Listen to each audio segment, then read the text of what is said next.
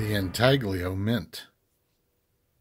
Hey everyone, Silver Stealer here. The Intaglio Mint, they have been one of my favorite mints to order product from lately just because of the artwork on the design. I just find, well, both beautiful and a solid piece of silver. I mean, I've never had any milk spot issues with any of them, and I'm just very impressed with the detail and artwork that they've been putting on these rounds.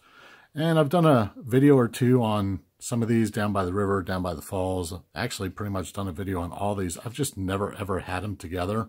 And when I got the Death Before Dishonor one, that had made my 10th 2-ounce round I got from them. So now I have 20 ounces from the Intaglio Mint in these beautiful designs.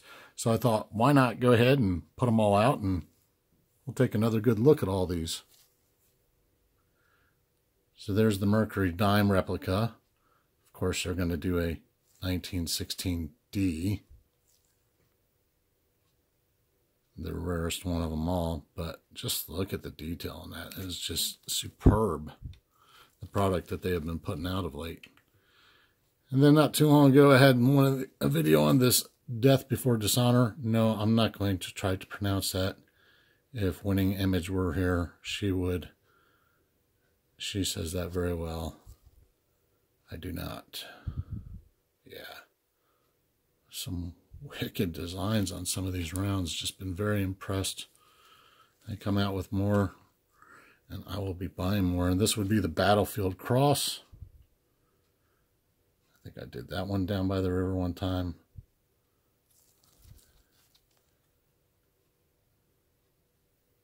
Just beautiful. Do a wonderful job. And of course, the one and only Salivate Metal. It's a very nice piece as well. Very, very impressed with the designs and the artwork on these.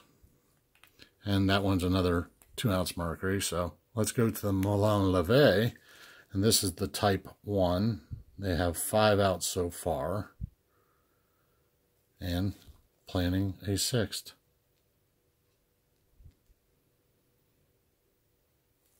These things just shine.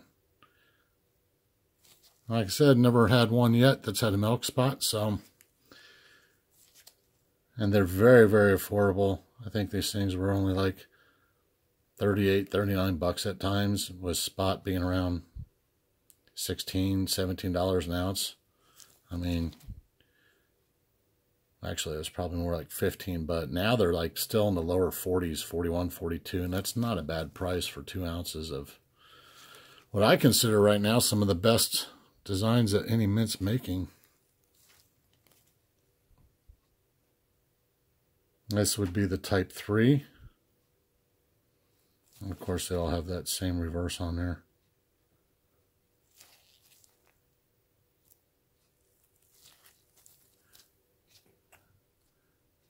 And this is the Type 5.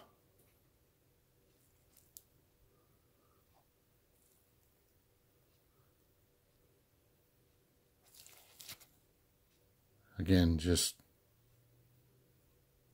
very beautiful.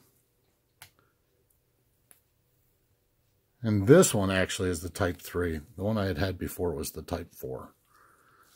I forgot I staggered this one in the middle, but this is the Type 3. Waiting for the 6 to come out. I just wanted to get them all in one place for once and show off my Intaglio Mint pieces that I've got. Some of my favorites. Can't wait to buy more. That's going to bring this one to a close. Remember to like, subscribe, and all those other good things. I'll see you on the next video.